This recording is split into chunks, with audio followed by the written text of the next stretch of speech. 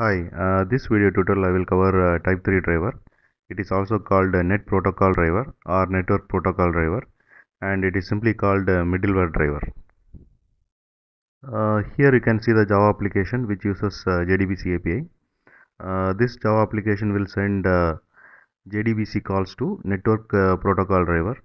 What this network protocol driver will do is it will convert this JDBC calls to middleware server specific calls. Okay, and what this middleware will do is once it receives middleware server specific calls, it will convert middleware server specific calls to database specific calls. Okay, and to communicate with database, this middleware server might use type 1 driver or type 2 driver or type 4 driver. Okay,